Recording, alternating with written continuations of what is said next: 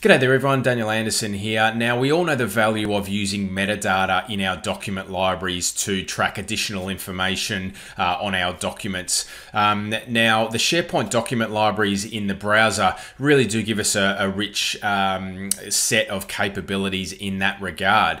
Now oftentimes though there are users and people that still want to sync those document libraries to their computer so that they can access the content via File Explorer, for example.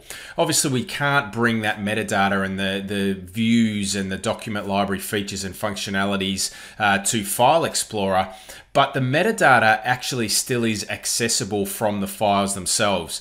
So there's a little hidden, I guess, unknown properties button inside of, and we're going to have a look at Word in just a sec, that allows us to interact and change the metadata, the SharePoint metadata on the document library from within that Word document itself. So let's jump in and have a look, and I'll show you where we can do that. So I'm in a simple document library here. We've got a couple of additional metadata columns over and above just the out of the box ones. So we've got a review date and we've got a document type.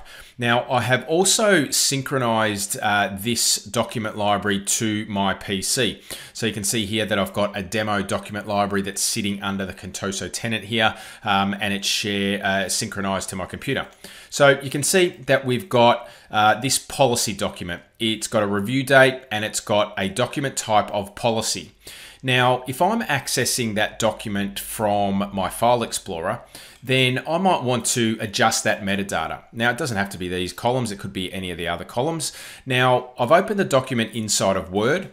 Now, under the View tab of Word in the desktop client, we've got this option here in the ribbon under SharePoint called Properties. Now that's going to slide out a panel on the right hand side, and what that's going to load is the SharePoint properties. So you can see here we've got title, we've got review date, category is another column that's associated to a content type in that library, and we've got document type.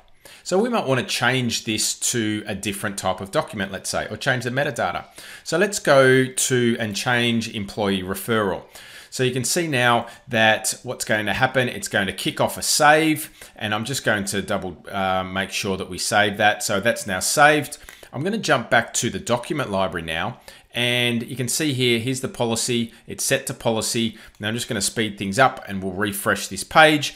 And you can see there that it's now changed to employee referral. So we've changed the metadata from within the Word client application.